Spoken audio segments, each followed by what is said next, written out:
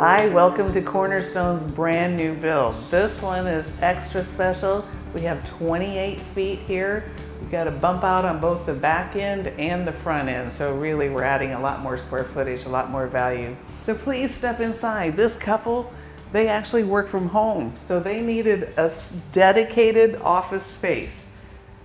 As you can see, this is huge in here. They have the whole alcove here underneath the stair platform above. We'll see in just a minute what's on the other side of this. You could do a chest of drawers in here. You could do filing cabinets. And that front space that we talked about, this bump out on the front, they have all of this for storage as well. These particular lights are not our usual lights. The temperature of the color is controlled through a smart app on their phone. So they wanted these particular lights. They'll be filming inside of their office. This alcove here is created by the front. So they're going to have two desks that sit in here. Or they may just build a table. They hadn't decided. So they still have really good lighting that comes in here during the daytime.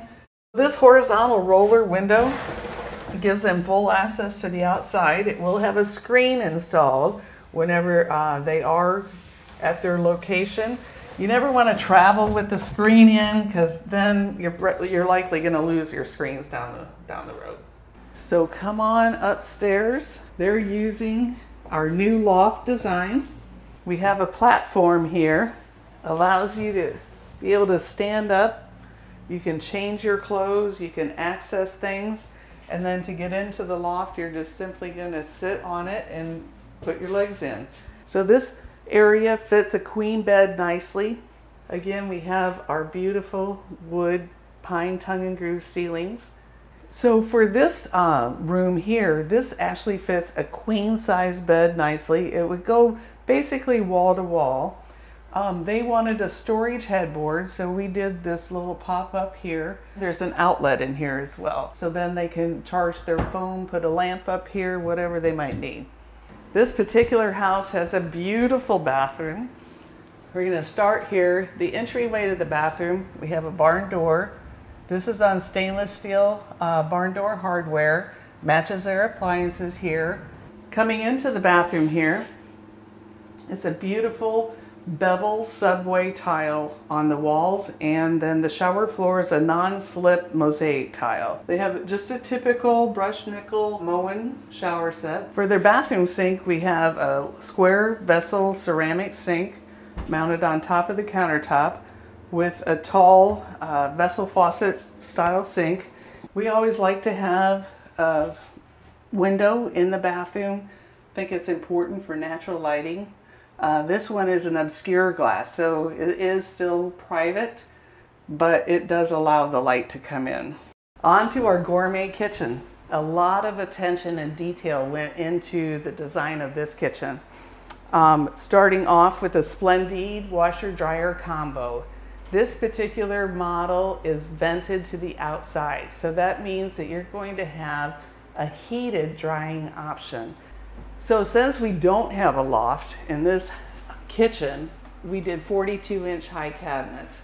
Now everybody knows, unless you're about 8 feet tall, you probably can't reach that top shelf, but this is a great place to store those extra things that every home needs. Something that you typically buy in bulk, but normally in tiny homes we're not able to really do that. But I think with this kitchen set up the way it is, that we could.